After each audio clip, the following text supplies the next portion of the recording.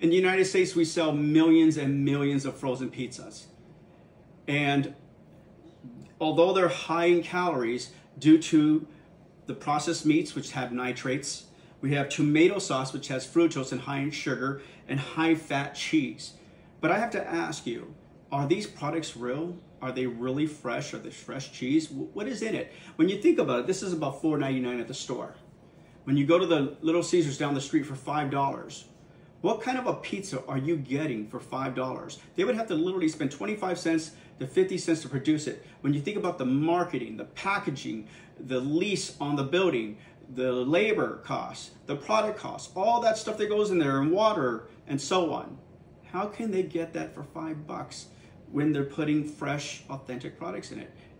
It makes you question it. It can't be. Anyways, I don't eat this stuff here, and I don't recommend it.